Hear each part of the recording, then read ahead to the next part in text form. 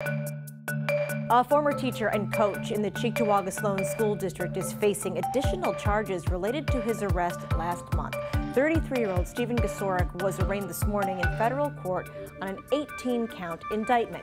Now, the U.S. attorney alleges that Gasorek coerced 6 minor victims to engage in sexual activity for the purpose of making a video. The highest charge carries a mandatory minimum penalty of 15 years and a maximum of life in prison.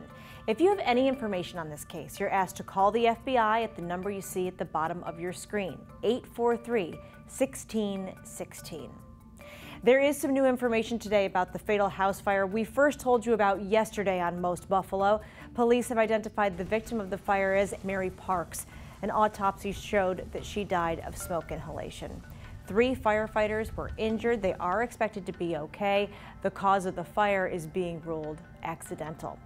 And Sisters Hospital says someone called in a bomb threat this morning. The hospital says police quickly searched the hospital campus on Main Street in Buffalo, didn't find anything. No patients had to be evacuated during the search, but visitors weren't allowed inside for a brief time while police were on the scene, and they were able to give the all clear.